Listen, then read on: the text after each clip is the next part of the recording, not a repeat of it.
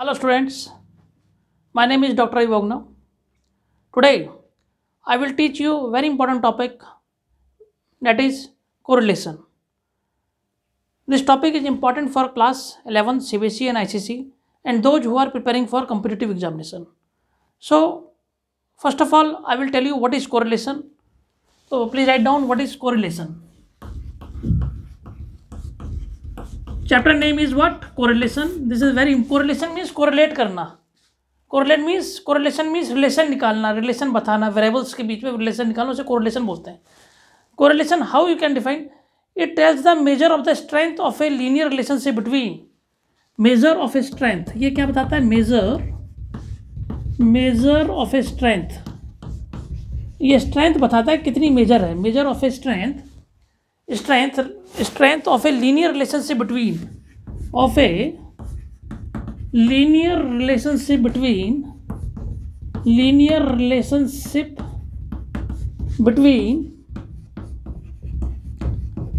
ये क्या बताता है? measure of a strength of linear relationship between two quantitative variables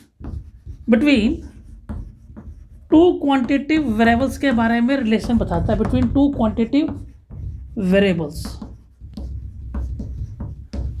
If I say in simple words, it tells the relations between the variables is known as correlation. Correlation का मतलब relation बताना, x y के बीच में relation बताना, x y z के बीच में relation बताना, height and wait के बीच में रिलेशन, मदर फादर के बीच में रिलेशन बताना, और पॉजिटिव ये बताना है कि कैसे कोरिलेशन होता है. Correlation means x and Y और एक्स एंड वाई जेड दो वेरिएबल्स के बीच में जो रिलेशन बताते हैं between the variables, quantitative variables, किसी भी between two quantitative variables, measure of strength of a linear relation between the two quantitative variables, उसे हम क्या कहते हैं? कोरिलेशन कहते हैं. अब मैं बच्चों को बताने जा रहा हूँ टाइप्स ऑफ कोरिलेशन किसे कहते हैं. First of all positive correlation and negative correlation. First of all I will tell what is the types of correlation. Number one, positive correlation.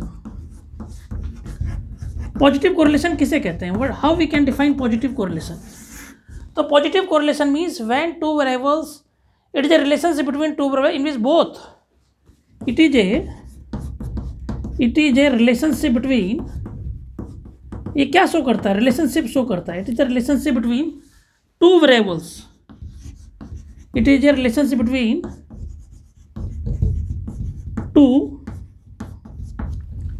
It is a relationship between, ये क्या show करता है? Relationship between करता है between two variables in which both variables move in the same direction. In which both variables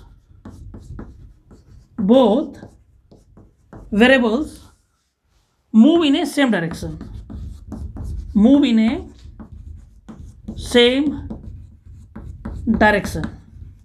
देखिए ये क्या show करता है? Positive relation, it is a relationship between two variables in which both variables move in A same direction, जिसमें दोनों के दोनों variables क्या करते हैं? सेम डायरेक्शन में मूव करते हैं. अब मैं आपको एग्जांपल बताना चाहूँ. प्राइस और क्वांटिटी सप्लाई का इसका सबसे बड़ा एग्जांपल है प्राइस एंड क्वांटिटी सप्लाई. कि जितना ज़्यादा आप प्राइस देंगे, more the price of the commodity more the quantity supply, less the price of the commodity less the quantity supply of the commodity. आपने प्राइस और क्वांटिटी के बीच में रिलेशन पढ़ा होगा, वो डायरेक्ट रिलेशनशिप है. जितना ज़्यादा दुकानदार को पैसा दोगे उतनी ज़्यादा क्वांटिटी सप्लाई करेगा, जितना कम पैसा दोगे उतनी कम क्वांटिटी सप्लाई करेगा. Other thing remaining constant, more the price of the commodity more the quantity supply by the firm, and less the price of the commodity less the quantity supply by the firm. तो ये मैंने बताया positive correlation, जिसमें दोनों variables move in A same direction. तो positive correlation वो से कहते हैं जिसमें एक्स और वाई दोनों क्या होते हैं? दोनों एक ही direction move in the same direction करते हैं. एक्स भी बढ़ेगा तो वाई भी बढ़ेगा, एक्स कम होगा तो वाई भी कम होगा. ये ध्यान रखें. अब आइए आप next point, negative correlation. Now I am telling you what is negative correlation किसे कहते हैं.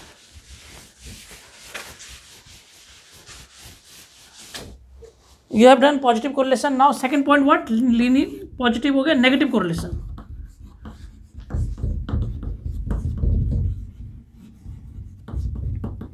Now what is negative correlation? How we can define negative correlation? Negative correlation means it is the relationship between the variables in which it is the relationship between the variables.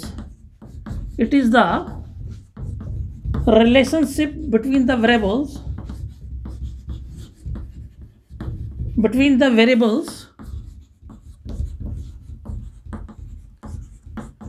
in which both the variables move in a opposite direction, in which both the variables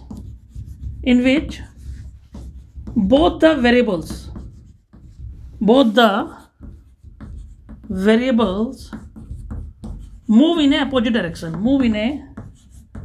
opposite direction. So it is the relationship between two variables in which both the variables move in a opposite direction. इसका सबसे बड़ा example है price और demand. अगर price बढ़ेगा तो demand क्या होगी, कम होगी. प्राइस कम होगा तो क्वांटिटी डिमांड क्या होगी, ज़्यादा होगी. मीन्स इसमें दोनों वेरिएबल्स अपोजिट डायरेक्शन में मूव करेंगे. कंज्यूमर आपको पता है, कंज्यूमर डिमांड की बात करते हैं इसमें. अगर price, when the price of the good will be increase then quantity demand will be decrease, and when the price will decrease then quantity demand will increase. तो ये कंज्यूमर पॉइंट ऑफ व्यू से हमने बताया आपको कि जिसमें दोनों variables move in opposite direction. अगर एक्स बढ़ेगा तो वाई कम होगा, एक्स कम होगा तो वाई क्या होगा, ज़्यादा होगा. Two types of correlation I have already explain, positive और negative. Now third type, linear correlation.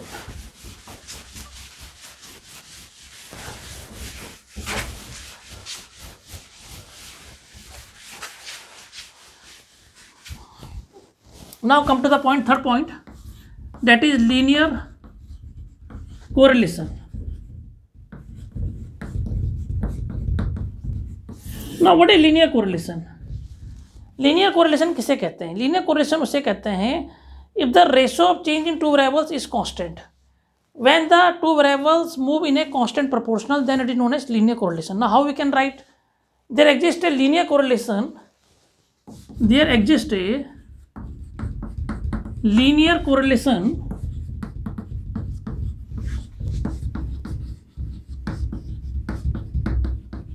there exists a what, linear, जब जिसमें क्या होगा, there exists a linear correlation if the ratio of change in two variables, if the ratio of change in two variables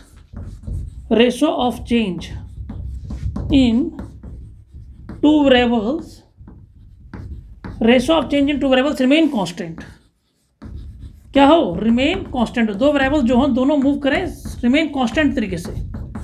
remain constant क्या हो, remain constant हो. जैसे मान लीजिए ये एक्स है और ये क्या वाई है, 1 2 3, और ये कर रहा है 10 20 30. तो दोनों वेरिएबल्स जो है move in a constant proportional, that is known as linear correlation. ये ओ है, ये एक्स है, ये वाई है, और दोनों देखे ये एक्स और वाई जो है दोनों क्या कर रहे हैं, move in a constant in linear proportional. There exist a linear correlation if the ratio of change in two variables remain constant. जो दोनों वेरिएबल्स का रेशो है वो क्या होना चाहिए, रिमेन कांस्टेंट होना चाहिए. उसे क्या कहते हैं, लीनियर कोरिलेशन कहते हैं. अब आइए come to the point, non linear correlation.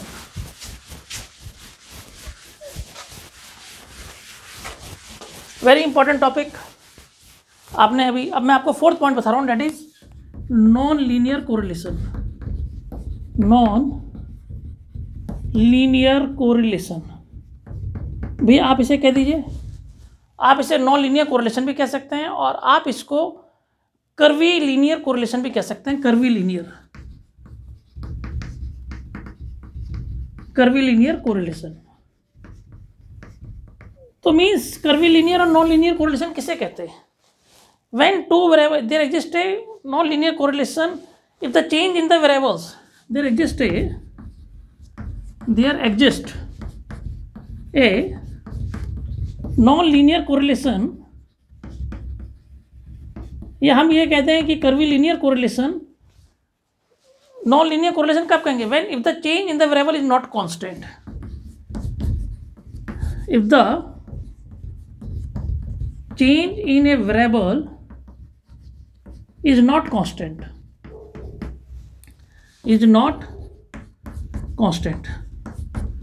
There exists a non-linear correlation if the change in the variable is not constant, then it is known as non-linear correlation. आइए जरा एक एग्जांपल समझ लें. X Y, देखिए अगर हम x की बात करें ये क्या 1 2 3, और वाई की बात करें ये 10 हो गया, ये 25 हो गया, एंड इट इज़ 40, ये 25 10 25 45. तो ये हो सकता है may be it is just like that non linear correlation. 10 25 45, देखिए बड़ा गैप है इसमें भाई. It is not move in a constant. अगर यहाँ पे 10 होता, 20 होता, 30 होता, then in linear correlation. But 10 के बाद एकदम जंप हो गया वाई वेरिएबल 25, 25 के बाद वेरिएबल क्या हो गया 45 हो गया। तो आपने देखा एक कांस्टेंट अगर दोनों कांस्टेंट रफ्तार से चल रहे हैं तो लीनियर कोरिलेशन है दोनों वेरिएबल्स, और दोनों वेरिएबल्स में अगर they are not moving in constant proportional then it is known as non linear correlation, that is curvilinear correlation. अब आइए आपको मैं 4 प्रकार करवा दिए, अब 5वां भी देखिए, सिंपल कोरिलेशन किसे कहते हैं। Now what is simple correlation? Simple correlation बड़ा सिंपल है।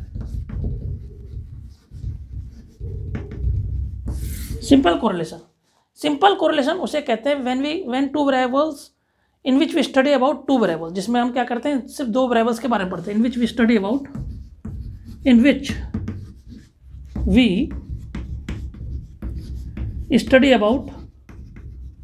टू वेरिएबल्स, जिसमें हम 2 वेरिएबल्स के बारे में पढ़ते हैं, एक्स एंड वाई के बारे में पढ़ते हैं बस, और कुछ नहीं।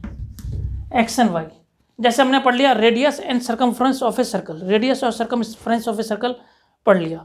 Husband and wife, boys and girls की स्टडी कर ली, बॉयज कितने गर्ल्स हैं, कितने स्कूल में, हमने सिर्फ 2 वेरिएबल्स के बारे में स्टडी करी एक्स और वाई की, उसको हम क्या बोलेंगे सिंपल कोरिलेशन बोलेंगे। अब आइए मल्टीपल कोरिलेशन किसे कहते हैं। मल्टीपल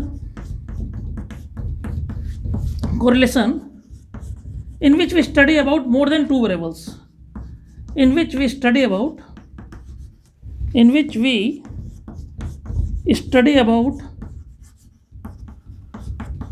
more than 2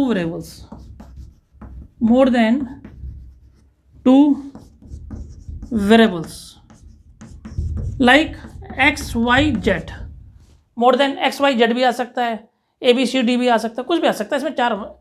तो हम जैसे राइस, वीट और क्लाइमेट 3 की स्टडी करनी है, राइस की करनी है, वीट की करनी है, क्लाइमेट की करनी है।